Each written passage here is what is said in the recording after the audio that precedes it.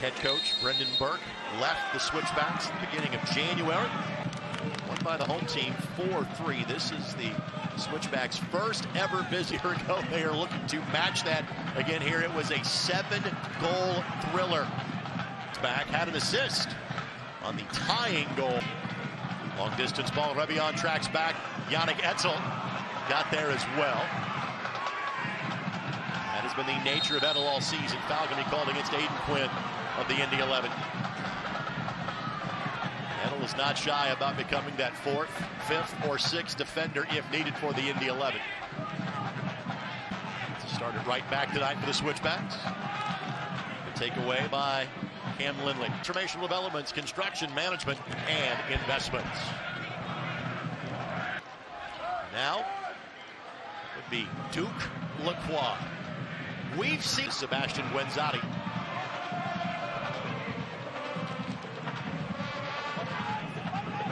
The outside to Beckford.com today.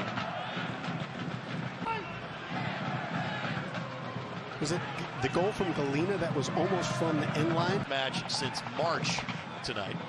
Had the goal last week against the lone goal for the Indy 11. An 80 team.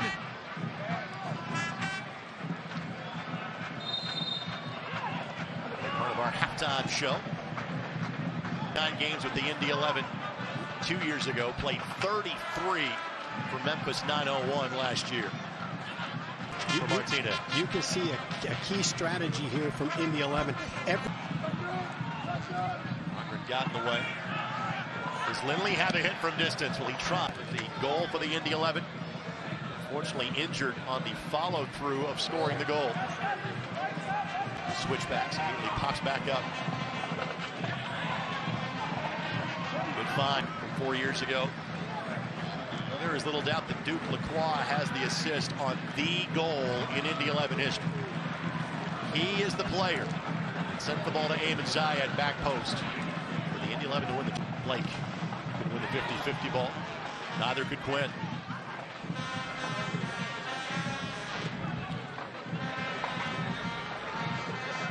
Admiration for how Macaulay King plays the game, and that feeling was mutual. Chance to come back to Indy and play for Mark Lowry was a no-brainer for Macca. This portion of this match is brought to us by Sherwin-Williams. Bring coming to life with Sherwin-Williams.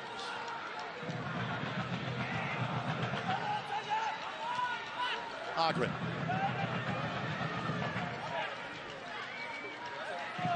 Vasquez timing. It's a move worthy of a yellow.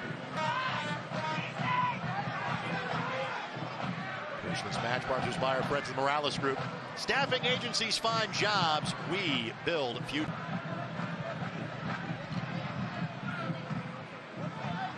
There in time. Passes found space. The last pass did not find a man.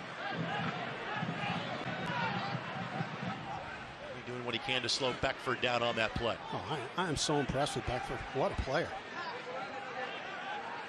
Been on loan to several teams in the championship from Montego Bay United. Edel, late in the season. Magee heads up in the BYB. And got there first. No danger just yet. Magee. Foster goes down. Williams trying to find an angle of space, and it gets by action management and investments. Creative and pacey forward, who we've already seen separate on him a couple times and drive a dangerous ball over.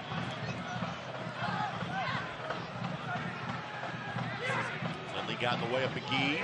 Zeffert, now Guenzati. You've got Solomon Asante. You've got Juan Tejada, who scored the game winner 2 weeks ago against Loudoun United. Lindley, late whistle, but just moves to the other side. For their first home win of the season. They do have a victory in the Open Cup against the Michigan State. Keeps looking at Reese moving up the field, and that draws the defender out wide, and then he drives the ball across into the space for Macca. Yellow card. Dialed in on it when they win the ball in transition, and the 5 backs are stretched. Shadows completely, I shouldn't say completely, but mostly. He's Pay. Magee the follow-up.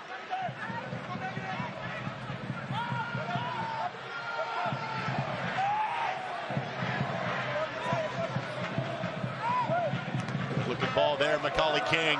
Defender. I mean, you just want a guy that nobody wants to play on. It's just that tough. Lindley pokes the ball.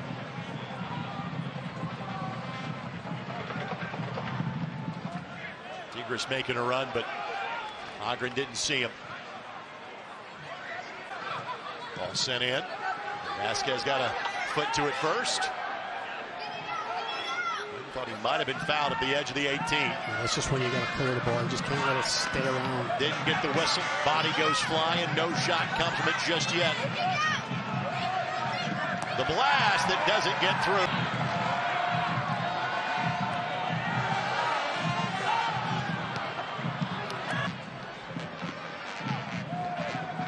Good recovery, getting numbers by.